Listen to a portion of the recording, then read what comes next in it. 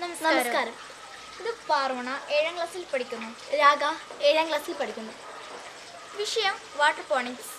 മീനും പച്ചക്കറിയും ഒരുമിച്ച് വളർത്തുന്ന കൃഷിരീതിയാണിത്. പഠന പ്രശ്നം: ഊർജത്തിന്റെ ഉപയോഗം വളരെ കുറച്ച് മാത്രം ഉപയോഗിച്ച് എങ്ങനെ നല്ല ഭക്ഷണം ഉൽപ്പാദിപ്പിക്കാം എന്നതാണ് ഞങ്ങളുടെ പഠന പ്രശ്നം. ആരോഗ്യമുള്ള ജനത ഒരു രാഷ്ട്രത്തിന്റെ സമ്പത്താണ്. സമീകൃത ആഹാരം ആരോഗ്യ സംരക്ഷണത്തിന് അത്യാവശ്യമാണ്. ഇന്ത്യയിൽ പ്രോട്ടീൻ അപര്യാപ്തം മൂലമുള്ള ആരോഗ്യ പ്രശ്നങ്ങൾ കൂടുതലാണ്. ആവശ്യമായ തോതിൽ നല്ല പച്ചക്കറിയും നല്ല മത്സ്യവും ലഭിക്കുകയാണെങ്കിൽ നമ്മുടെ ആരോഗ്യ പ്രശ്നങ്ങൾ ഒരു പരിധിവരെ പരിഹരിക്കാൻ കഴിയും. നമ്മുടെ നാട്ടിൽ അടുത്ത കാലത്തായി പ്രചാരത്തിൽ വരുന്ന കൃഷിരീതിയാണ് വാട്ടർ ഫോണിക്സ്. മീനും പച്ചക്കറിയും ഒരുമിച്ച് വളർത്തുന്ന കൃഷിരീതിയാണിത്. മത്സ്യം വളർത്താൻ വെള്ളം നിറച്ച ഒരു ടാങ്കും ചെടി വളർത്താൻ ആവശ്യമായ ട്രേയുമാണ് ഇതിനാവശ്യം. ചെടി വളർത്താൻ മണ്ണ് തീരെ ഉപയോഗിക്കുന്നില്ല. വെള്ളത്തിൽ ലയിക്കാത്ത കരിങ്കല്ലോ ചകിരിയോ കൃഷി ചെയ്യാനുള്ള മാധ്യമമായിട്ട് ഉപയോഗിക്കാം. മത്സ്യത്തിന്റെ വിസർജനത്തിന്റെ ഫലമായി വെള്ളത്തിൽ ധാരാളം അമോണിയ ഉണ്ടാവുന്നു. ധാരാളം വായുസഞ്ചാരം കൊടുക്കുമ്പോൾ ജെല്ലുകൾക്കിടയിൽ വളരുന്ന നൈട്രോസോമോണാസ് ബാക്ടീരിയ അമോണിയയെ നൈട്രേനായി മാറ്റുന്നു. നൈട്രോബായ് നൈട്രേനെ നൈട്രേറ്റായി മാറ്റുന്നു. ഈ ഭക്ഷണം ഉപയോഗിച്ച് ചെടികൾ നന്നായി വളരും. ഈ ശാസ്ത്രത്വം ഉപയോഗിച്ചാണ് ഞങ്ങൾ വാട്ടർ ഫോണിക്സ് കൃഷി ചെയ്യുന്നത്.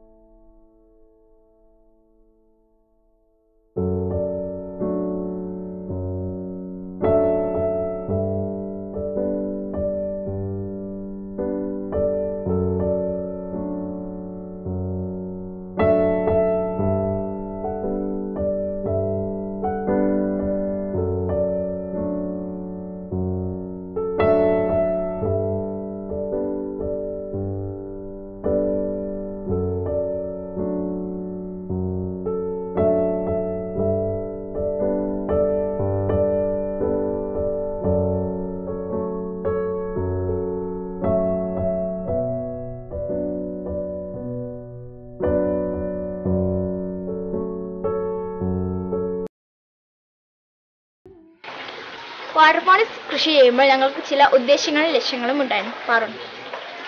ശാസ്ത്രീയമായി മത്സ്യവും പച്ചക്കറിയും കാര്യക്ഷമമായും വ്യാപകമായും ജൈവരീതിയിൽ ഉൽപ്പാദിപ്പിക്കുക. എല്ലാ വീടും ഭക്ഷണകാര്യത്തിൽ സ്വയം പര്യാപ്തത കൈവരിക്കുക. മത്സ്യകൃഷിയും പച്ചക്കറി കൃഷിയും സംയോജിപ്പിച്ച് ലാഭകരമായ ഒരു തൊഴിലായി വളർത്തിക്കൊണ്ടുവരിക. വിദ്യാർത്ഥികളെയും കർഷകരെയും വാട്ടർപോണിക്സ് കൃഷിയുടെ സാധ്യതകളെക്കുറിച്ച് ബോധവാന്മാരാക്കുക. പഠിതാക്കളിൽ കാണുന്ന ആരോഗ്യ പ്രശ്നങ്ങൾ നല്ല ഭക്ഷണത്തിലൂടെ പരമാവധി കുറച്ച് കൊണ്ടുവരിക. പഠിതാക്കൾക്ക് വിദ്യാഭ്യാസ ചെലവിനുള്ള വക ആരോഗ്യകരമായ രീതിയിൽ ഉൽപ്പാദിപ്പിക്കാനുള്ള അറിവ് പകരുക. ജൈവഭക്ഷണത്തിന്റെ ലഭ്യത ഉറപ്പുവരുത്തുക. മനുഷ്യന്റെ അധ്വാനം, ജലം, പ്രകൃതി വിഭവങ്ങൾ തുടങ്ങിയവയുടെ ഉപയോഗം പരമാവധി കുറച്ച് ഊർജ്ജ സംരക്ഷണം ഉറപ്പുവരുത്തുക. ജൈവ മത്സ്യ പച്ചക്കറി കൃഷിയിലൂടെ നമ്മുടെ ജലാശയങ്ങളെയും പരിസ്ഥിതിയും സംരക്ഷിക്കുക തുടങ്ങിയവയാണ് ഞങ്ങളുടെ ലക്ഷ്യം.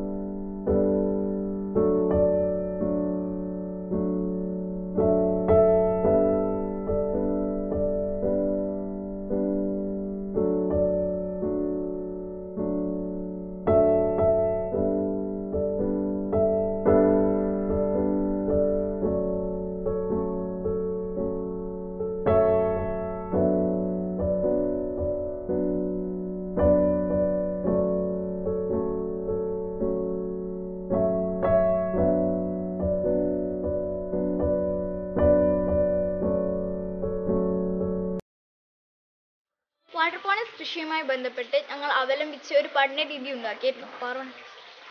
മത്സ്യവളർത്തുന്ന സ്ഥലങ്ങൾ സന്ദർശിച്ച് കർഷകരുമായി ആശയവിനിമയം നടത്തി.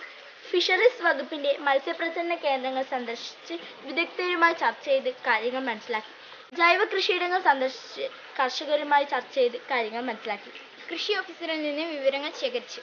വിവിധതരം മത്സ്യങ്ങൾ വളർത്തി വാട്ടർപോണിക്സ് കൃഷിയിൽ വളർത്താവുന്ന മത്സ്യങ്ങളെക്കുറിച്ച് പഠിച്ചു. ജൈവ പച്ചക്കറി കൃഷി ചെയ്ത് കാര്യങ്ങൾ മനസ്സിലാക്കി. വാട്ടർപോണിക്സ് കൃഷി ചെയ്ത് കാര്യങ്ങൾ മനസ്സിലാക്കി.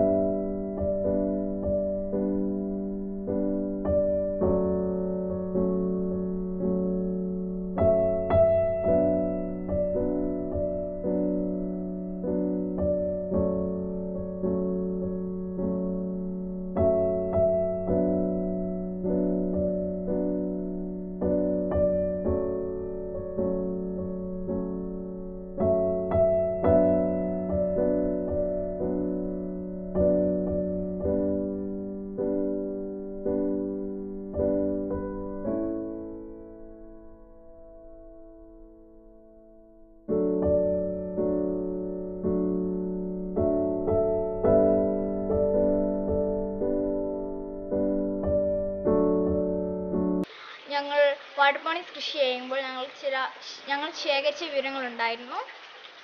വാട്ടർപോണിക്സ് കൃഷിയിൽ മത്സ്യവും പച്ചക്കറിയും ഒരുമിച്ച് വളർത്താൻ വളരെ കുറച്ച് ഊർജ്ജം മാത്രമേ ആവശ്യമുള്ളൂ. മത്സ്യക്കുളത്തിലെ അമോണിയ ചെടികൾക്ക് ഭക്ഷണമായി നൽകുന്നതിനാൽ കുറഞ്ഞ സ്ഥലത്ത് ധാരാളം മത്സ്യങ്ങൾ വളർത്താൻ കഴിയും.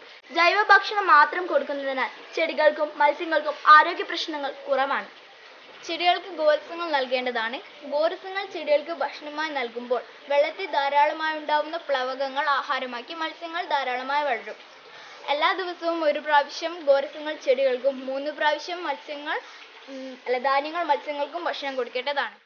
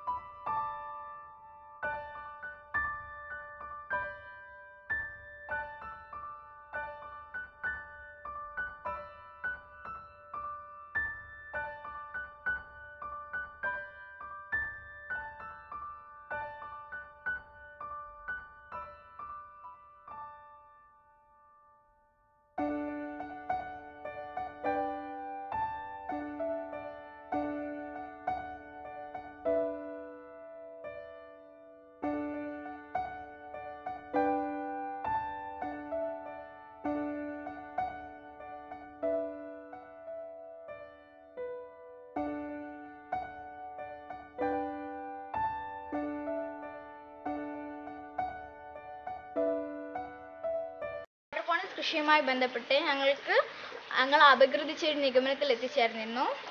വാട്ടർ പോണിക്സ് കൃഷിയിൽ മത്സ്യവും പച്ചക്കറിയും നന്നായി വളരുന്നുണ്ട്. വാട്ടർ പോണിക്സ് കൃഷിയിൽ മത്സ്യത്തിനും പച്ചക്കറിക്കും രുചിയും മണവും ഗുണവും കൂടുന്നു. ചെടികൾക്ക് ഭക്ഷണം കൊടുക്കേണ്ടത് അത്യാവശ്യമാണ്. 1 മീറ്റർ ചുറ്റളവിൽ 60 സ്കൈ എംബറർ മത്സ്യങ്ങളെ വളർത്താം. വീട്ടിലെ ആവശ്യത്തിനുള്ള പച്ചക്കറി ലഭിക്കുന്നുണ്ട്. വാട്ടർ പോണിക്സ് കൃഷി ജീവിത മാർഗമായി സ്വീകരിക്കാവുന്നതാണ്. വാട്ടർ പോണിക്സ് കൃഷിയിലൂടെ നമുക്ക് മാനസിക ഉല്ലാസം ലഭിക്കുന്നു. നന്ദി. ഭാരതം വിജയിക്കട്ടെ.